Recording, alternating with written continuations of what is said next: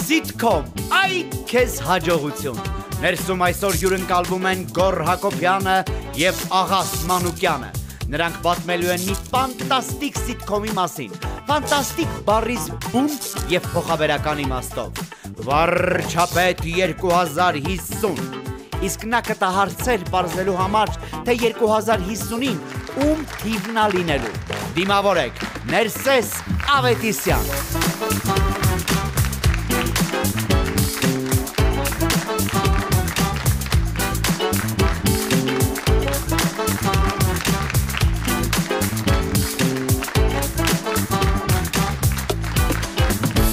Բարի երեկո, եթերում Նers Ari գիշերային շոուն է, ձեզ հետ եմ ես, Ներս Ավետիսյանս։ Ժողովուրդ, երբևէ նկատել եք, թե ինչպես են սիտկոմներն ու դրանցում խաղացող դերասանները ապրում ձեռք-ձեռքի տված։ Դա նման է կարագի ու ջեմի, նրանք պարզապես հիանալի են բռնում իրար։ Բայց եթե լինենք իրատես, սիտկոմի որոշ դերասաններ պարզապես չափազանց հայտնի են ու ասես մեր կյանքի մի մասն են։ Ես հասկանում եմ, նրանք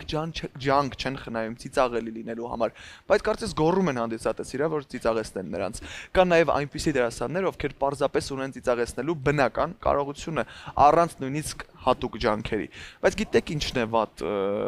քան վատ սիտկոմի դերասանը։ Ինքնին վատ սիտկոմը նկատի ունեմ, որ կան որոշ շոուներ, որոնք ուղղակի այնքան անհասկանալի են, որ չես պատկերացնում, թե ով է գրում սցենարը։ Եվ այնուամենայնիվ, մենք շարունակում ենք լարվել շաբաթ առ շաբաթ, հուսալով, որ այս անգամ այլ կերպ կլինի, որ այս անգամ իրականում կծիծաղենք կատակների վրա։ Ով չի սիրում երկար աշխատանքային օրվանից հետո տուն գալ եւ լավ սիտկոմ միացնել։ Դա նման է հիվանդի համար եփված հավի ապուրին, բայց վերմիշելի փոխարեն մեջը լիքը կատակներով։ Բայց չնայած իրենց բոլոր թերություններին, սիտկոմները դեռ լավագույնն են։ Նրանք ստիպում են մեզ ծիծաղել եւ եթե անկեղծ մենք բոլորս շատ արտահայտություններ օգտագործում ենք մեր կյանքում։ Այնպես որ բոլոր սիտկոմ գրողներին շարունակեք անել այն, ինչ անում եք։ Իսկ սիտկոմի բոլոր երկրպագուներին շարունակեք ծիծաղել։ Եվ վերջո ծիծաղը լավագույն դեղամիջոցն է ու այսօր դրանում կհամոզվեք։ Հիմա տեսնենք թե ինչ սիտկոմ է դիտում մեր Ստեփանը եւ բարձր ծափարենք նաեւ մեր բենդին։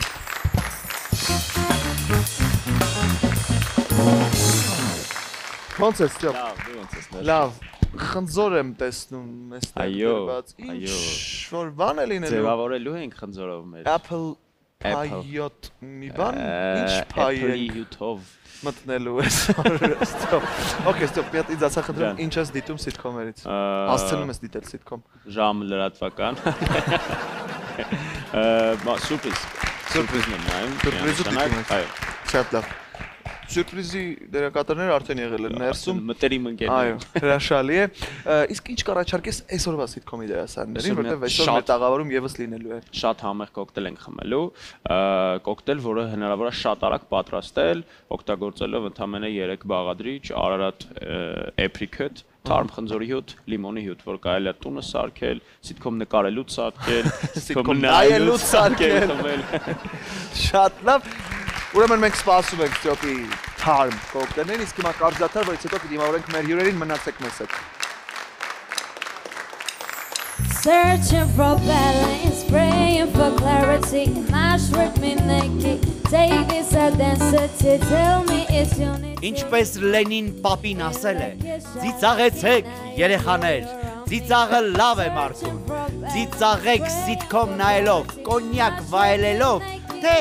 ուրիշ ձևով, կարևոր է ծիծաղեք, քիչ հետո Գորն ու Աղասը կօգնեն, որ լավ ծիծաղեք։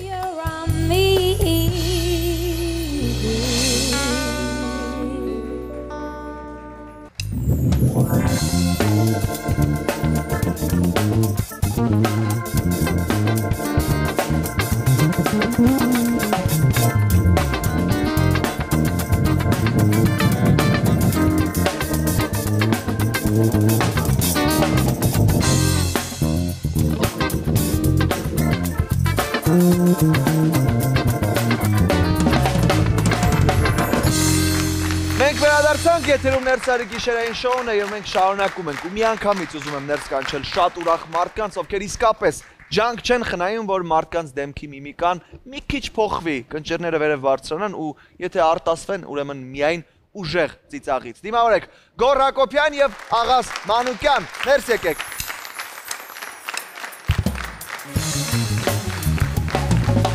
Baby, if you give it to me, I give it to you. I know what you want, you know I got it. Baby, if you give it to me, I give it to you. As long as you want, you know I got it. Baby, if you give it to me, I give it to you. I know what you want, you know I got it. Baby, if you give it to me, I give it to you. As long as you want.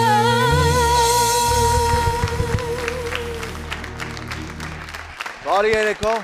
բարի գալուս Ներս, տղեկ ջան, ոնց եք։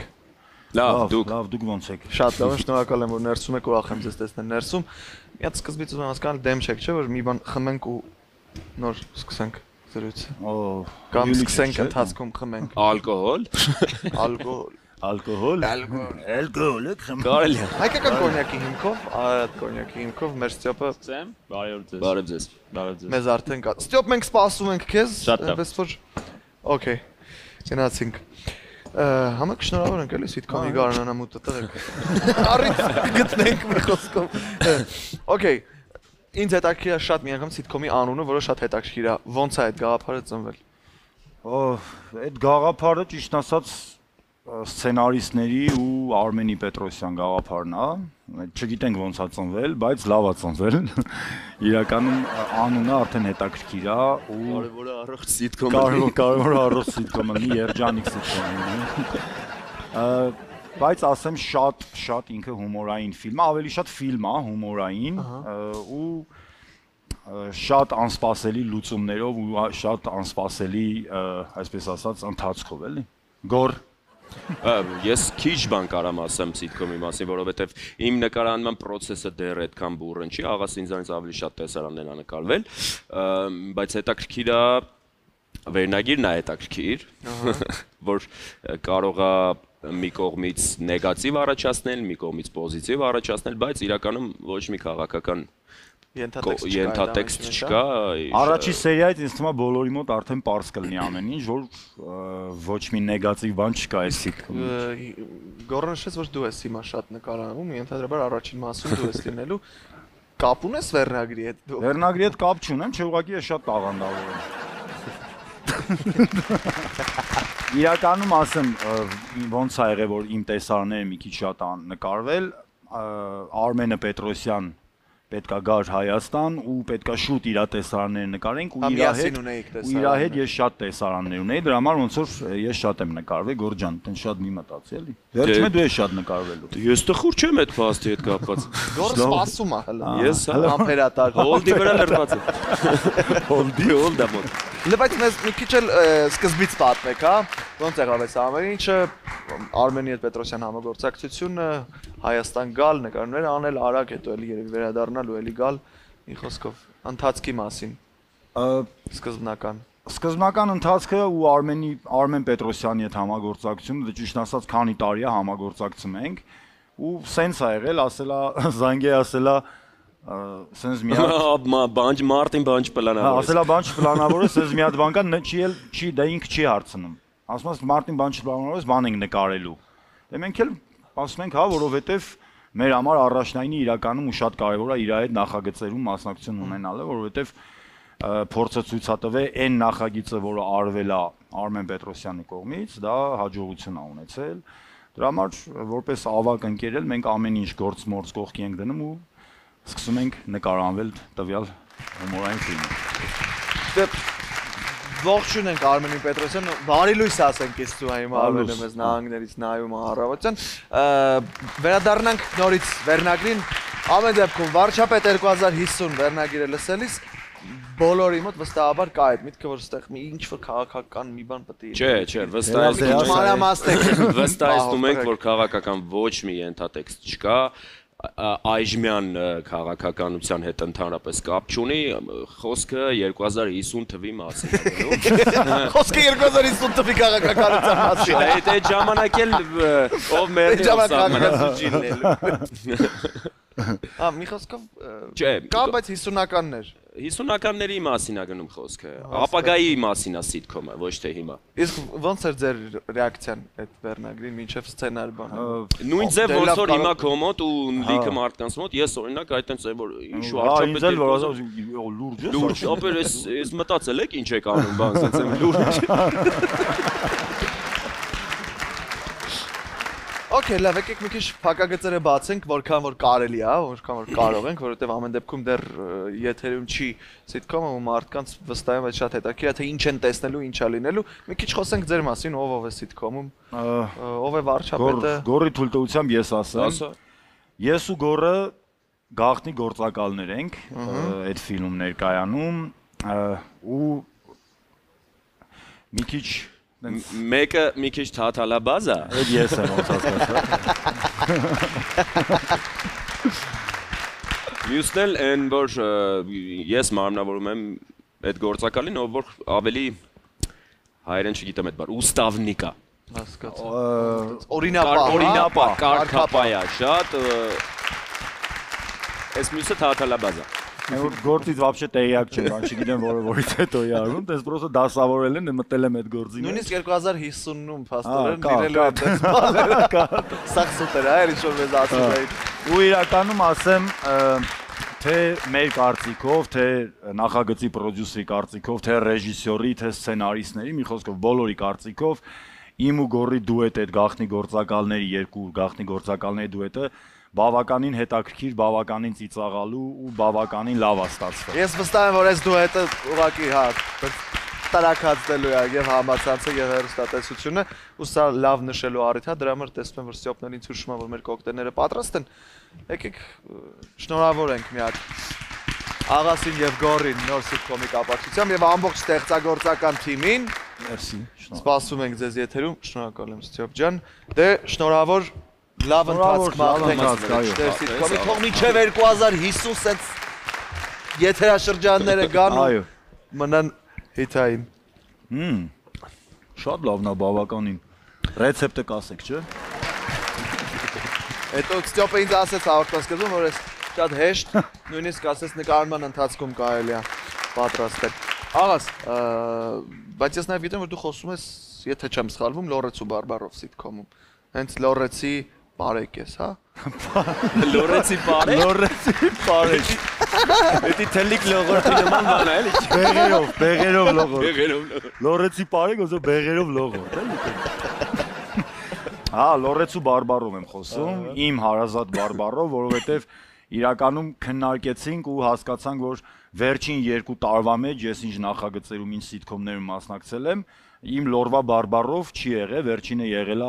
հայտնի Full House-ը, որտեղ ես Լորեցու բարբարով էի, որոշեցինք այս սիթքոմի մեջ էլի Լորեցու բարբարով խոսամ ու ասեմ բավականին շատ բավականին խնդալու է ստացվել։ Ես վստահ եմ, որ տենցնել է, բայց այս դեպքում Գորի մոտ տենց խանդ չեղավ, որ բա ես ախպեր ես էլ ուզում եմ Լորեցու բարբարով։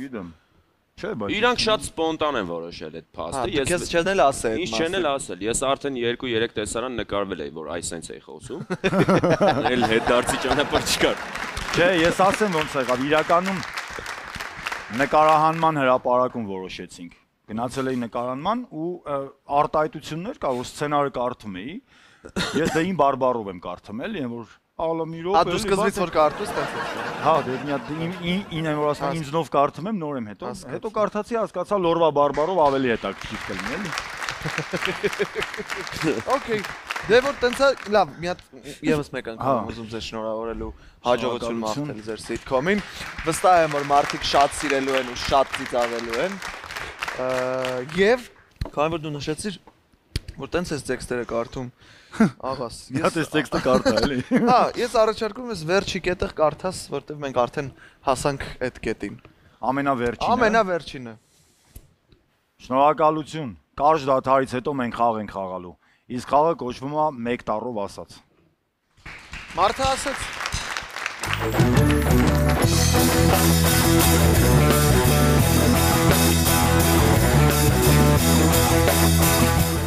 Կարճ դադարից հետո մենք խաղ ենք խաղալու։ 1 տարով ասած։ Կհասկանաք, թե ինչ կլինի, եթե 1 տարի հույսին մնաս։ Օրինակ,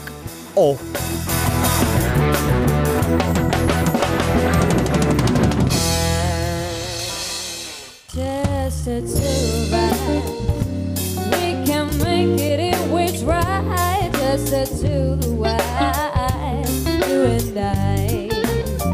Just the two eyes, living in my castle in the sky. Just the two eyes, you and I.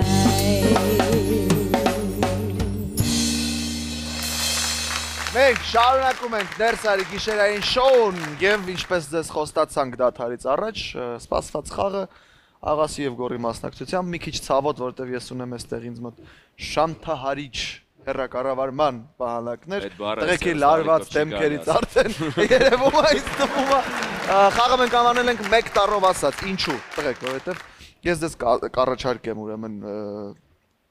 իրավիճակներ որտեղ հայտնվելիս դուք ունեք ընդամենը 1 տառ, որով կարող եք սկսել ձեր բառերը։ Տառերը ես կասեմ, իրավիճակները եւս ես կասեմ, դուք կարող եք որոշել ուղղակի կերպարները, թե ով է լինելու։ Ինձ ռեչ ասել։ Ասեմ, առաջին իրավիճակը բժշկի մոտ, մեկը բժիշկն է, մեկը հիվանդը, եւ տառերն են B եւ A։ Պացիենտի տառը B-ն, բժշկի տառը A-ն։ Դու բժիշկն ես, ես պացիենտ։ Գնացինք բժիշկ եւ պացիենտ։ Չմոռանաք շանթահարման մասին։ Այդ բառը հերոստալիքով չի կարելի ասել։ Արմենիա հարելու եմ ձեզ, եթե Արմենիա հարելու եմ։ Եթե անգամ նույն տառով չսկսենք նախադասությունը։ Всё սկսում ենք, չէ՞։ Սկսում ենք։ Հենց այս ձենը լսում եք, ուրեմն մենակ այդ տառով։ Հետո հենց սեղմում եմ, ուրեմն իմ տառը աներ, չէ՞։ Քո տառը աներ, Գորը պացիենտն է, տառը բնա։ Գնաց։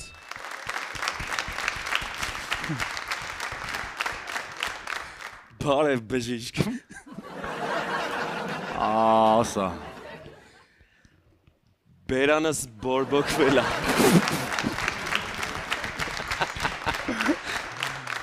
Ասա Բ։ Ապու շարա։ Ասա Բա։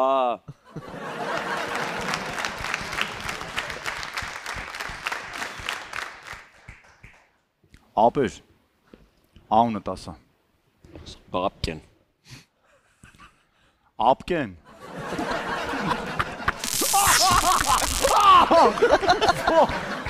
Խարայց։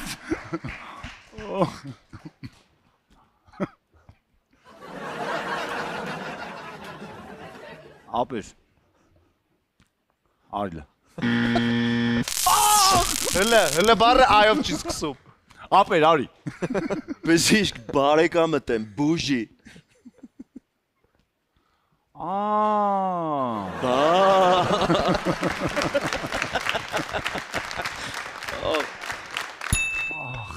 Փոխենք իրավիճակը, եկեք։ Ունձ տես դժվար տարեմ իրանը հեշտ էր։ Ոստիկանությունում ենք։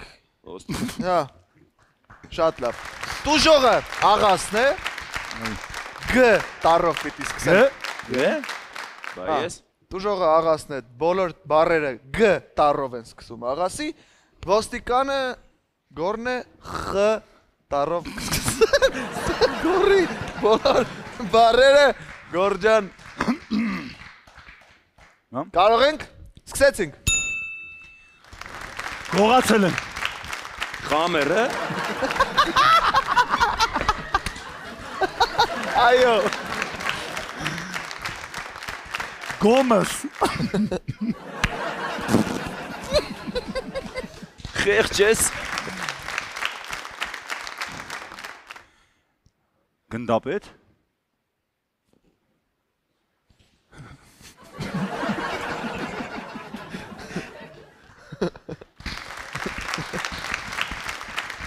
Գեներալ։ Խամերը։ Всё։ Ջիջա։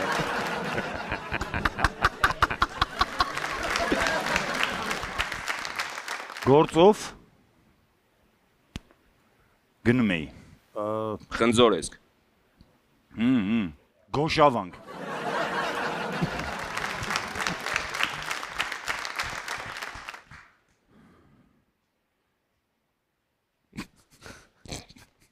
Գուգոն։ Գալիս է։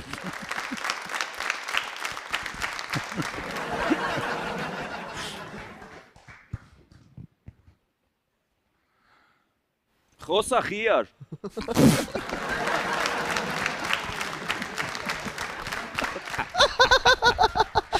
Գցել ես։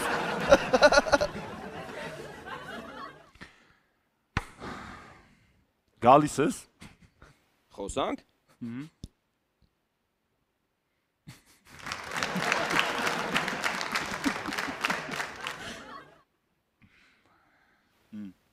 Գուլպաներդ։ Հադես։ Փոխենք սիտուացիա։ Խեյով ես վստահ եմ լիքը բառը եկել մոտը։ Ապելի, խեյով լիքը բարկա, պրոստը եթերային չի։ Գեյով նույնն էլ։ Խանութում ենք հիմա, Նույնն էլ գեյով։ դե որ խեյովա խանութում Պրոստը ենք։ եթերային չի գեյով Ասեմ բառը։ տառերը։ Հաճախորդը Ծ տառով պիտի խոսա։ Վաճառողը Ե։ Է։ Ե։ Ես վաճառողը թող լինեմ, լավ։ Եով։ Հա։ Որ հաճախորդն ես, Ծ-ով գնացինք։ Չէ, Ծ-ով, հա։ Հա, Ծ-ով գնացինք։ Ծ-Ե։ Սամոն։ Ելակի։ Ց։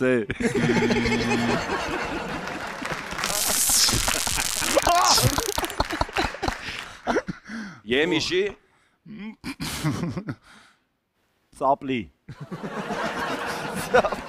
Ծապլի։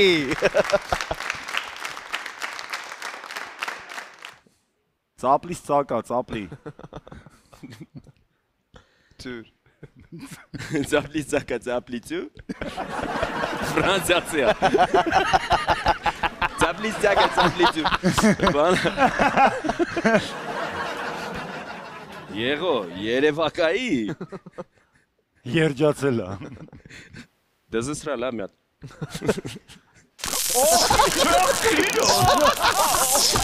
Գոնե կար չարանք էր մորս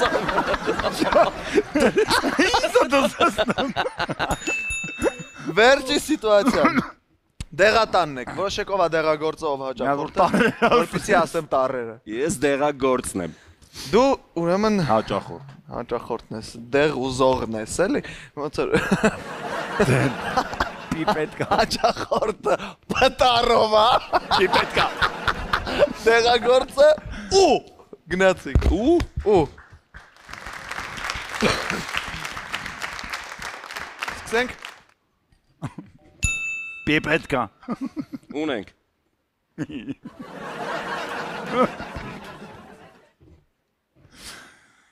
Ուզում ես։ Պետքա։ Ունենք, ուզում ես։ Պետքա։ Պարտադիրա։ Ուռում ես։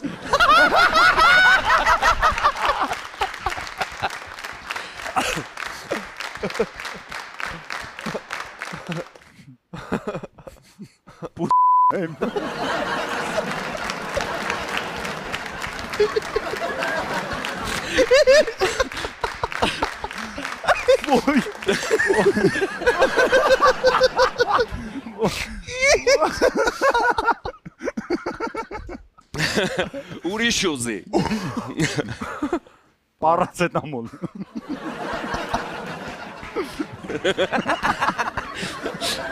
Պերեկիս։ Պապ։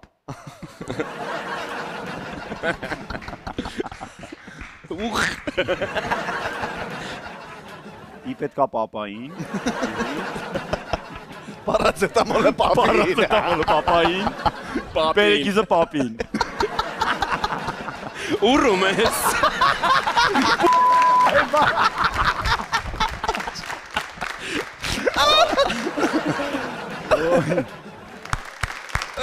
Ուրաց ես։ Իսկ թվում է կարելի է այս լավ նոտայով ավարտել այս խաղը։ Հա։ Լավ կլինի։ Ապրեք։ Այս հանենքանի շուտա։ Բայց աս քիչ էր, այսօր քիչ էր։ Շատ չէր։ Դզոցը։ Հա։ Դե նայածում ամաս։ Կներեք, տղեկ, ջան, խաղի կանոնները։ Դες Մի հատ մանավանդ հակի։ վերջին Մի հատ էլ հագցրա։ Չէ, երկրորդը չէ, դե լավ գոնե մի հատով ախպեր։ Ուրա պուլտերը։ Չէ դույլա։ Որն ես սխմում։ Այս Y-ը։ Այսքանով ավարտում ենք։ Հակի։ Այսքանով ավարտում ենք Նers Ari գիշերային շոուն։ Շնորհակալություն ձեզ, որ ներսում եք։ Հաջողություն եմ ձեզ մաղթում։ Կհանդիպենք շուտով, բարի գիշեր։ Hold on, said I'm missing up the future. Open up inside, word. Hold on, one day you will.